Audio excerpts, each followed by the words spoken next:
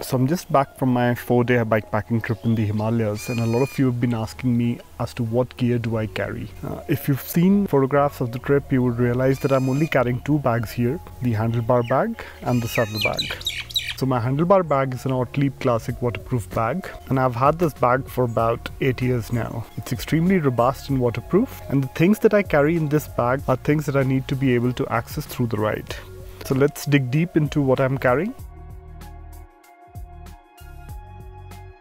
I tend to pack my electronics in the handlebar bags because these are things that I would need during the ride and the first thing when I get off the bike. So my trusty GoPro, a pair of wired headphones. These are MI dual driver headphones, and I tend to use wired headphones because that's just one less thing to charge.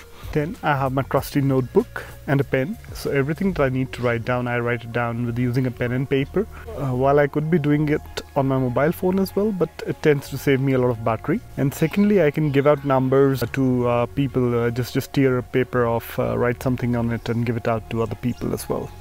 This is a small plastic box with N-azole in it, N-azole or ORS, but this is for instant energy or to mix with my water. Then I have the legs of my zip-off cycling trousers. So whenever I reach a destination, I simply reattach these legs back to my cycling pants. And my non-fashion savvy zip-off pants. I wear them as shorts during the day when I'm riding my bike. And then when I'm not riding, I just zip on the lower attachments, and lo and behold, and I have a full pair of pants. So this being the monsoon season, I was carrying a decathlon poncho with me. So if I was caught in a rainstorm with no shelter around, I could simply put the poncho over my head and stand next to the road without getting wet. So that was the idea behind this. I would not be carrying it if it was not the monsoon season, but for this trip, it was there in my handlebar bag all along. Of course, this being the Corona season, a mask extremely mandatory. Then I have a bottle of TF2 dry wax in my handlebar bag as well. One, despite the bad weather, I choose to use dry wax because it keeps my drivetrain much cleaner. Yes, I had to reapply it sometimes even multiple times a day, but the trade-off between having a clean drivetrain was worth it in my opinion. Then I have a small microfiber cloth by Vanguard. I use it to clean my phone, my camera and other electronic items. A buff, again, quite essential when you're out on the windy passes because it helps keeps the wind off your face. There are multiple ways to use it. Mostly I just put it around my neck to save me from sunburn when it's hot, and I put it around my face when it gets really dusty.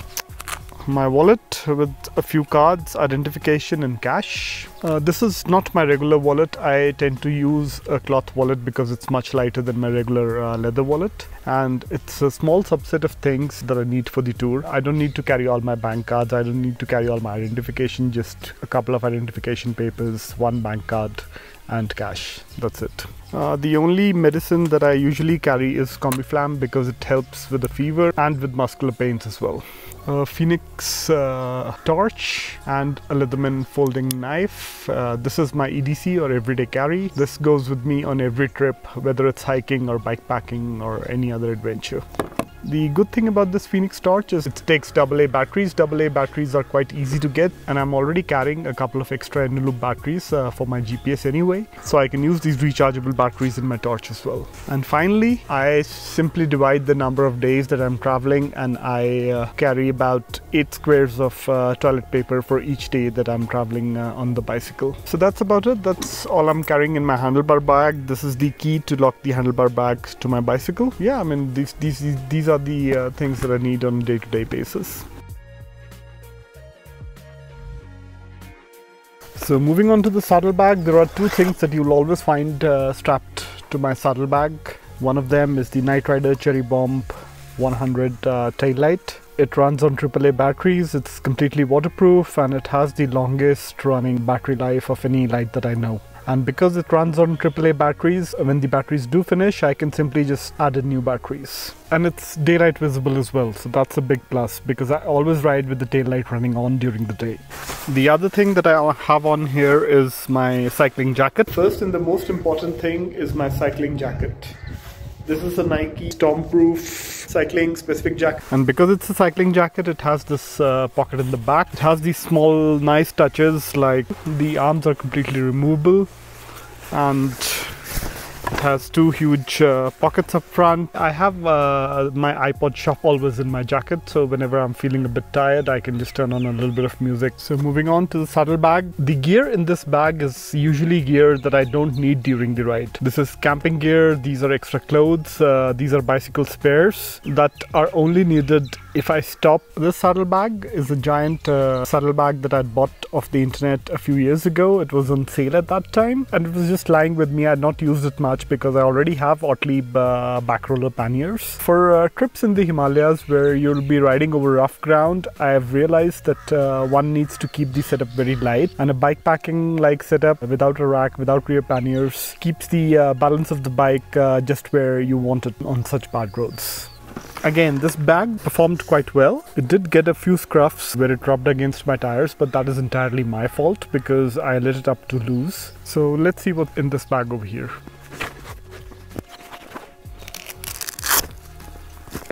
So again, like I mentioned, this being the monsoon season, everything is compartmentalized and it's packed in individual plastic bags just to keep it dry in case there's a heavy rain. Though the bag is waterproof, but I don't want to take a chance with my sleeping gear or my extra clothes or getting them wet during a tour. This second plastic bag is bicycle spares. Then I have my travel towel, quite essential for a bikepacking tour because it gives me the flexibility to take a bath in any mountain stream or just wipe myself off after a hard day of cycling. So on to the camping gear. This is a 100% silk sleeping bag liner. So a sleeping bag liner goes inside your sleeping bag. One, it keeps the sleeping bag clean and I can simply come home and wash the sleeping bag liner instead of having to wash the sleeping bag time and time again, reducing its life. Then I have my sleeping bag, again packed in a plastic bag. This is a mountain equipment helium sleeping bag that is rated to about 2 degrees. This is my summer sleeping bag. When I add the silk liner to it, I would say my comfort rating would go down to about 0 degrees, which is about sufficient for most summer camping trips. This is a down sleeping bag, so it packs down quite compact. I prefer using a down sleeping bag instead of a synthetic sleeping bag because they're lighter, and I generally find them more comfortable and warm as compared to synthetic sleeping bags. And finally, I have my Arabi Alpine bivy sack. I do not carry a tent on a bikepacking tour because with the poles, with the shock cords, there are a lot of things to break, and that has happened to me a couple of times where I've had my tent poles bent or broke because of the rigors of bikepacking. So a bivy has no moving part. Yes, it's not as comfortable as a tent, but it does provide you with a reasonable amount of shelter. And I have a mountaineering background, so for me a bivy works perfectly. So the spare clothes that I was carrying on this trip was a Decathlon fleece. I hardly ended up using it because the weather was mostly good. There was just one evening that I wore it, and fleece usually has a good weight is to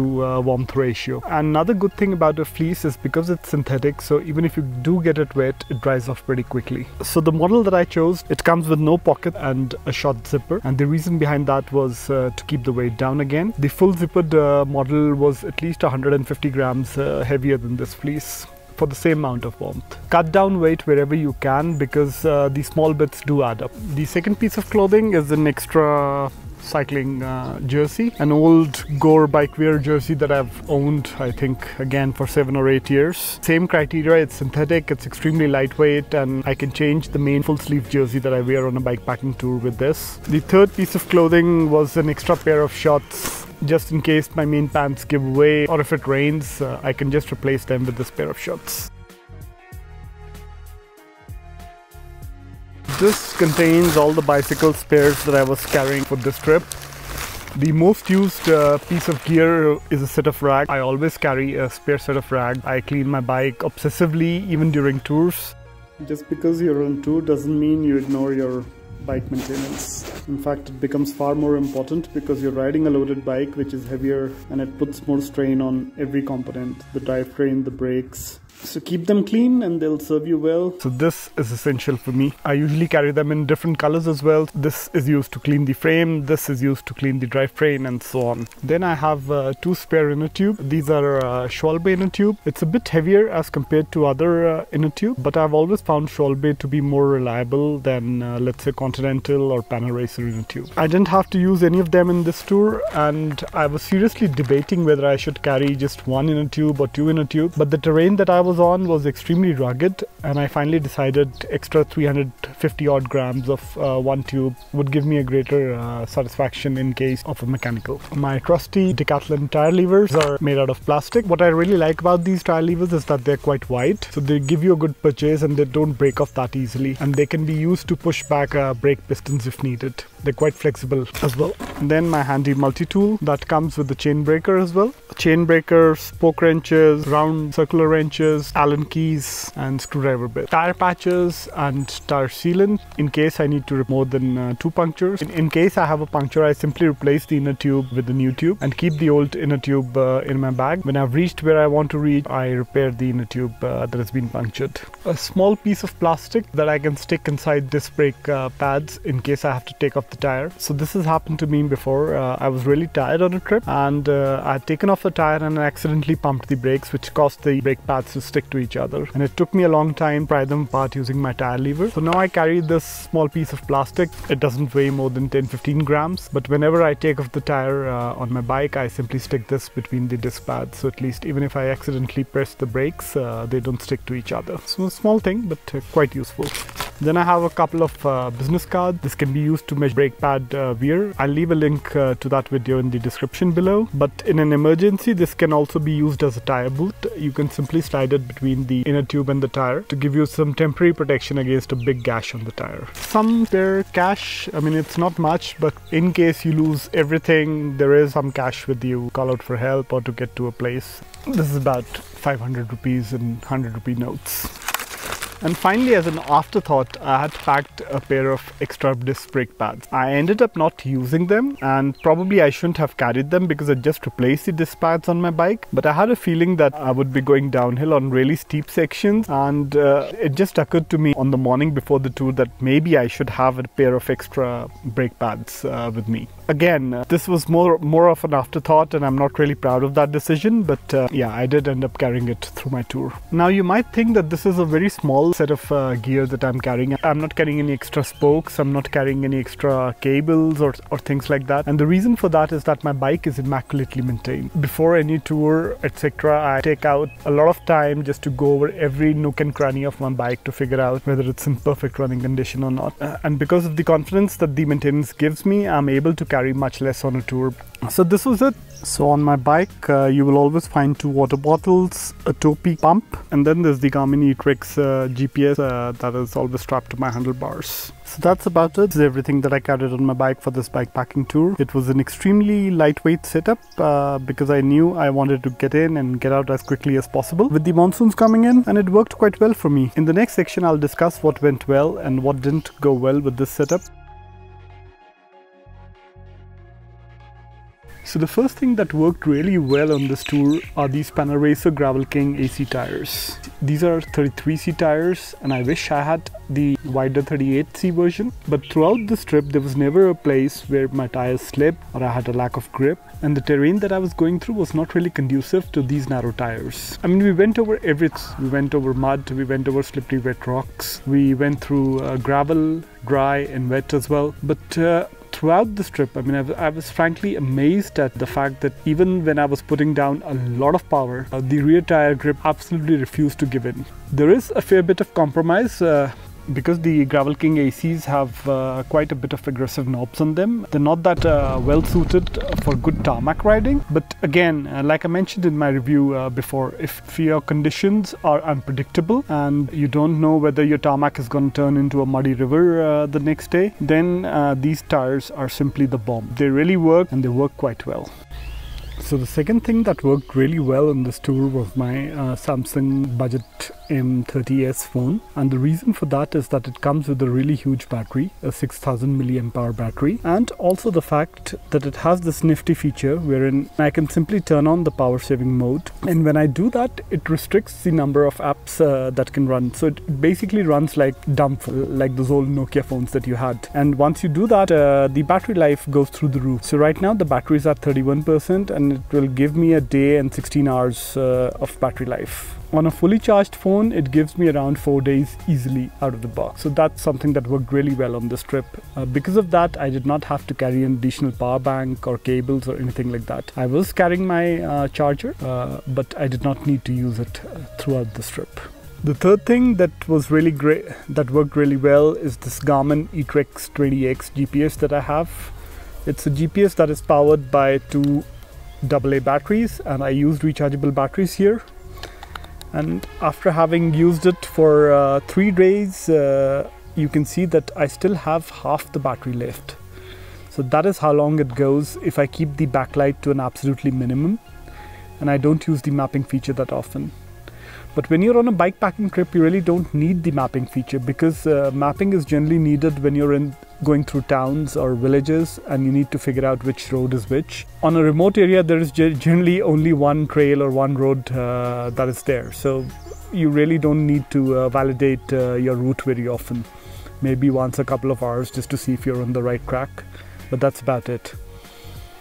So again, Garmin Etrex 20X, waterproof, powered by AA batteries, a huge battery life, and it's relatively lightweight. It's not a fancy GPS. It uses this knob. It doesn't have a touch screen. It uses this knob to move through the menus, but it plain simply works. If you're looking for something robust with a long battery life, then this is the GPS to get. If you're looking for something that has more features, then go for a bike computer like a Wahoo. This is my Cherrybomb NiteRider 100. I did a review of this light. I'll leave a link to that. This is also a light that is powered by AAA batteries, and I can simply count on it to last me for 4 or 5 days of bikepack. I've never had water getting into the light or any problems with this or its predecessor, the Cherrybomb 35 that I used to own for about 4 or 5 years as well. Another cheap but essential piece of gear is this 300 rupee sunglasses that I got from Decathlon. The purpose behind these is not as much to keep out the sun, but to keep out the bug when you're going downhill or you're riding really fast. Especially if you're going for a long tour and you don't want to take your Oakleys or really expensive sunglasses. The thing that disappointed me the most on this trip was my GoPro. Unfortunately, I'd packed the GoPro along because it uses the same USB-C charging as my phone, so it was just one cable that I needed to use. But I had a weird problem with it. I charged it on the night before that I was supposed to leave, and the next day when I took it out of the bag to make some videos, it had completely run out of battery. Then I charged it again overnight in Bhaderwah, and the next day at Chhatragala Pass, again out of battery, which was weird. So at that time, I did a factory reset of it and I charged it in Sirthal. I had access to a solar charger for an hour. I managed to get it up to 50%. And after that, it worked after doing the factory reset. It leaves a sour taste in your mouth because I was counting on the GoPro to do videos. I was counting on my mobile to do still photography. But I just couldn't get any footage out of the GoPro because of it just kept running out of battery for some reason. Till I did a factory reset and then it was okay. This is supposed to be an action camera. It's supposed to be tough and the battery is supposed to last. So I don't understand why that happened. Maybe I'll explore this a little bit more. But on this trip, the GoPro was really out of action.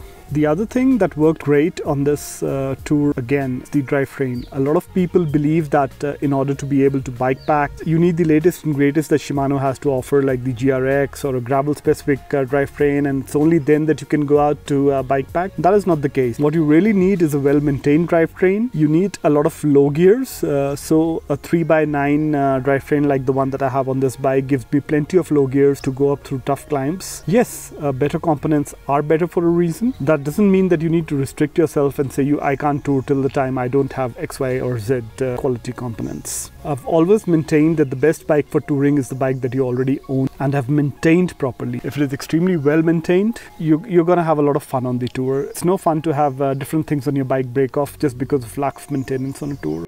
And again, hydraulic disc brakes. A lot of people will say, oh, don't take hydraulic disc brakes on a tour because if they fail catastrophically. And I tend to agree with that because if the hydraulic fluid does leak in your braking system, your tour is done. But again, this is where preventive maintenance comes into play. This is not something that will happen until unless you have an accident or you've not maintained your brakes properly. On well-maintained brakes, the amount of modulation and the amount of control that hydraulic disc brakes gives you is immense, and I think it's a very positive thing to have. Small touring touch is flat pedals all the way. I don't think I will ever ride with clipless pedals unless I'm really doing a good tarmac only tour. On bad roads, saves you weight because you are not carrying a cycling specific shoe and then a walking shoe with it. There's only one pair of shoes that you need to wear, and versatility is the key over there. And these Shimano pedals that I reviewed recently, the review card should be coming up on top. These perform admirably. You can see paint has eroded from these nubs, but other than that, the performance has been quite good. So one thing that I really miss on the Bergamon Sweep is the ability to add a water bottle on the down tube over here. In past, I've had bicycles where I was able to do that. All these spares that I was carrying on a tour would go in a water bottle. Because spares are heavy, it makes sense to keep them as close to the ground as possible. And this is a great place to have it because it also acts like a small mudguard. It takes the brunt of all the crud that is thrown up by the front tire. Also the fact that you don't need to carry heavy spares in your saddlebag, which adds a lot of wag to the saddlebag. So that is something that I really missed on this tour, the ability to add a water bottle or a tool bottle onto my down tube. It's very easy to get embroiled in all the gear that goes along with bike packing, but I think the most important thing to remember is that it is the journey that counts. And for me on this trip, I think I made some memorable memories, something that is going to stay with me for a long time to come. So this was me just talking about my bike packing gear and the trip that I made recently. Do let me know if this format of videos works for you, whether you like hearing about bike packing gear or perhaps you want more about the journey itself. This is Bharat from Gear Llama signing off. Don't forget to ride your bike and have a good one.